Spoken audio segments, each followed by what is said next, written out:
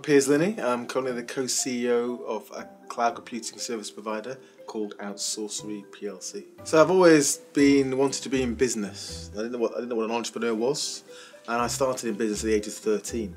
So I had a paper round, which was very grim up north at the time, the weather. So I cut out my local newsagent, went straight to the wholesaler, and I delivered Sunday papers because nobody did. And I trebled my income, which used to be over a week, just for doing it in one morning. And really it was about me, in a minor way, wealth creation. It was about buying that new bike. That's what inspired me, really. And I think to me, success really is about being able to do what I want to do, when I want to do it, look after my family, have some fun with my friends. That's it, to be quite frank. But increasingly, as I get older, it's now about, the philanthropy as well. What do I do with the excess? Something I'm quite focused on in terms of entrepreneurs is funding, access to finance. And the market's changed, it's evolving, you've got funding circles, things like that out there, new sources of equity. But there's a huge problem in the middle. And people hope that the West Coast, New England funds come over and sort it out. Hasn't quite happened yet. So you can be a fantastic startup.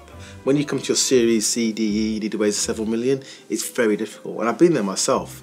We had to fund my own company to the tune of 10 million personally, and my business partner another 10 because nobody would fund us. And that's a structural issue we need to deal with.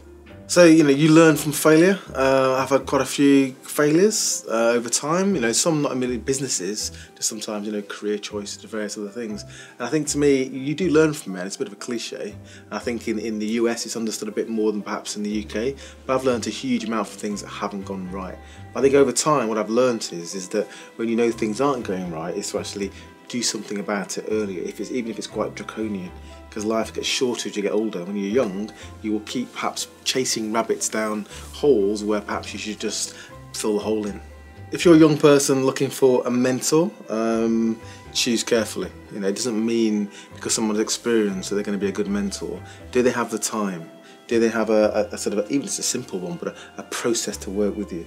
And otherwise, you start these relationships out and they're doomed to failure, and you both feel as though something's gone wrong. So just structure it and think about it.